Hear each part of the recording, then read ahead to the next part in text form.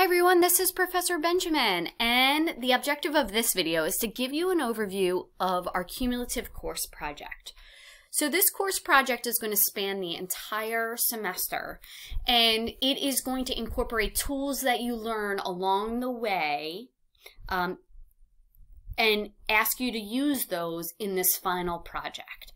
So some of you might feel a little overwhelmed if you start looking at part 2 or part 3 or part 4 of this course because we haven't covered that material yet. But as we cover that material throughout the semester, you'll become familiar with the tools, right? And then you're going to apply those tools into your own kind of course project. So the course project instructions are located here, and I'm going to walk you through those in a second. This is an example of a student that completed a final project for us last semester, and she has given us permission to use this.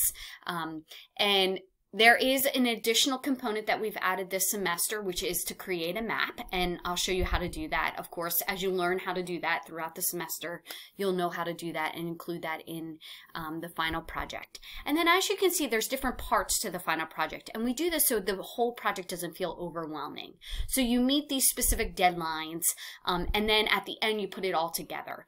And the reason we do that is we find that a lot of students wait until the last minute to do their work, and we want to give you those specific deadlines along the way so you don't feel that overwhelming, and then I know when I get overwhelmed I kind of shut down, and we don't want that feeling to happen to students, so we give you these due dates throughout the semester. And then at the end of the semester, of course, you'll submit your course final project to us. So let's walk through this course project with you, and here is the course project instructions. So this project is worth 30% of your final grade, so this is a significant portion of your final grade, and that's why it's important to meet those specific benchmarks throughout the semester. This is a cumulative project that is broken down into parts with deadlines throughout the semester. If you miss one of those parts or deadlines, you will not be given credit for that specific portion, but you also will not be given feedback, so you'll just move to step 2. The issue with this is that you don't get that feedback, and that feedback from us is really important. So it's really, really important that you meet those deadlines, because what happens is we find that students really fall behind if they miss one of the deadlines. So it's essential that you do not miss course project deadlines. So the objective of this project is for students to analyze data to provide informed recommendations to law enforcement agencies. So what we're going to do is pretty much we're going to find a database from one of the approved databases that we've given you. You're going to analyze that data, which we start doing in week 4 of this semester, so you'll learn the tools to analyze the data. Then you're going to learn how to graph and create charts for that data, which we do later in the semester. And then you're going to create a map for that data, which you're going to do later in the semester. And then you're going to, with all of that data and information that you analyze from your database, you're going to make informed recommendations to law enforcement agencies. So you're going to tell law enforcement agencies what to do with that data. And that's really where we need to head. And especially in today's climate, we need to tell law enforcement agencies what we see in the data. Maybe they're missing something, so we really need to help them and show them what we see in the data. So here are the learning outcomes and the technological essential skills that we will learn through this course project. And we cover an enormous amount of learning outcomes and essential skills in this project. So this project will span the semester with the specific due dates and tasks given in Canvas. First, students will pick a database from the list provided and analyze the database using Excel formats. Second, students will then display the data in graphs, pie charts, maps, and present the graphs in PowerPoint. And lastly, students will use the data in order to provide informed recommendations to those law enforcement agencies. And remember, you can take a look at that example that I gave you from a student just to give you a sense of where we're headed with this. So right now, you might feel like, oh my gosh, I'm overwhelmed already. And that's why we have that broken up into steps. And then you'll get a better sense as you move forward. So here are the approved databases. These are the databases that we've kind of checked out that we know have raw data. Because remember, we're analyzing raw data. And then you're going to pull that from that raw data. You're going to pull maybe how many white individuals were killed, or I don't know. I mean, the sky's the limit in what you want to analyze in terms of this data. So let's walk through some of these approved databases, because step 1 of this course project, part 1, is going to be to pick, please identify the data set from this list, from these approved databases. You're going to pick one that you find interested in. Remember, you're doing your whole project on this, so you need to find out the interest to you, okay? And then what you're going to do is you're going to download the data, so you're going to upload the data, and then you're going to give us 1 to 2 sentences about the data. So what is the data? You know, a little description about the data. And you know, this data that I'm going to analyze are police incidents that occurred in Cary, North Carolina between the dates of 2016 and 2018. That's kind of what we're looking at in terms of the 2 sentences. Okay, so if the data is in CSV format, you need to save it as Excel format. Okay, and then so what we really need from you in part 1 is the database in Excel format, and then the 2 sentences on your data. So you're going to have 2 things to upload to us: a little bit about the data, and then of course your Excel spreadsheet. So that's part 1. Remember, again, you want to find something of interest to you, because if it's not interesting to you, then you're not going to, excuse me, you're not going to find joy in this project. Okay, so here's the list. So right here are police incidents, or whatever you're going to do, and I don't know why this database is giving me such a hard time. I'm going to try and upload it again, but this is what it should be showing you, this database here, and I don't know why. Okay, here it is. So you're going to click on this link over here. So click here.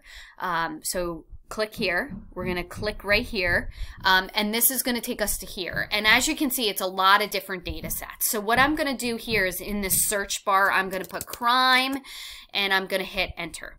And here's all different ideas. So here's citizen complaints in the city of Bloomington.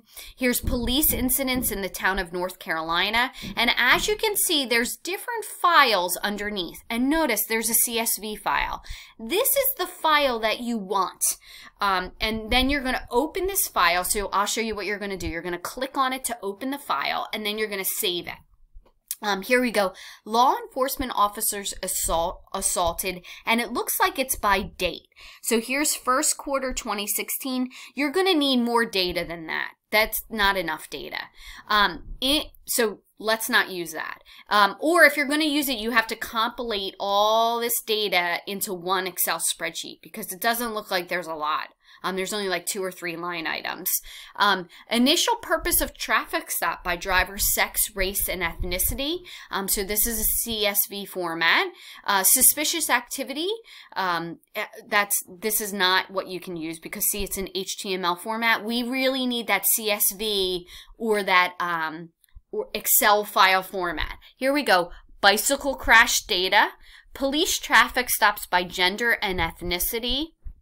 Fire incidents, police incident blotter, 30 days.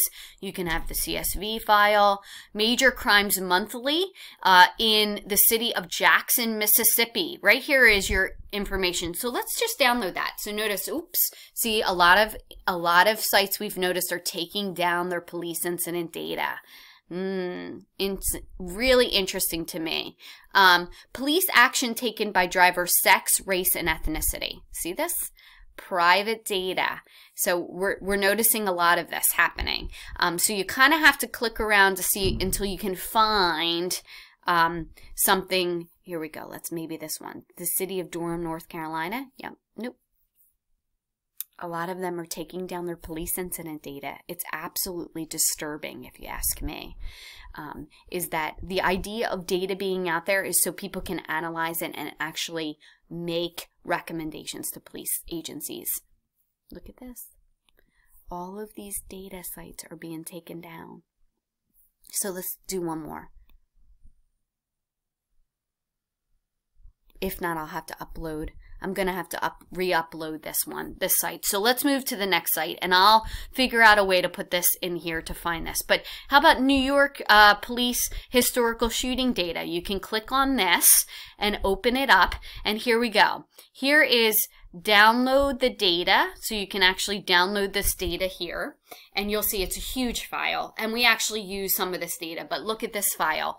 Here we go, the incident, the date, the precinct, the race, the coordinate, longitude, latitude, so then you can map it, and it gives you all of this incident. And look, by precinct, by age, by sex, by race.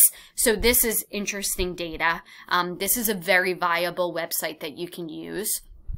Here we go, OpenPhilly databases. We have tons of data on OpenPhilly databases, and you can scroll down here, crime incidents in all these different years, and you can click on here and it's going to open the CSV file. So what you would do is you would click, this is not available at the moment, so that means that this data is not available, but you could say download this resource, maybe it'll open.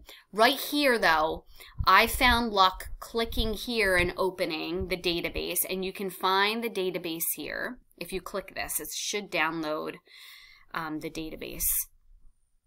Here we go. Incidents Part 1 in CSV. So click up here and it'll find the data. Oop, it's a big file, so it's taken a little bit of time to open it. And here we go. If we open this data here, why is this? Am I clicking too fast? This is the Philadelphia historical shooting data. So the New York City. So let me X out of that. Come on. Sorry, everything's so slow anymore. Let me see something. Okay, so I opened it. It's right here, and here it is. It gives you the general code. It gives you where it happened, and it gives you the longitude, latitude. It also gives you the time and the date. So this one you would probably have to analyze by date, by time that it happened, the location, maybe the general code. This doesn't do it by person or what happened with the person. So you got to remember that, the incidents. And then if you look here, there's two more. There's gun violence and FBI crime data. I want to show you the FBI crime data. I'm running out of time in this video and I want to show you this. But you can see here are the master file and here are the data sets. So you can actually click on them like hate crime. And here it is. And you can see right here is the CSV file. So what you do is you click right over here and say download, and it'll download the CSV file for you. And then you can use that data to look at hate crimes, police employee assault on law enforcement officers. You can click on that and check out the CSV file. Zip can't be downloaded securely. So why can't it be?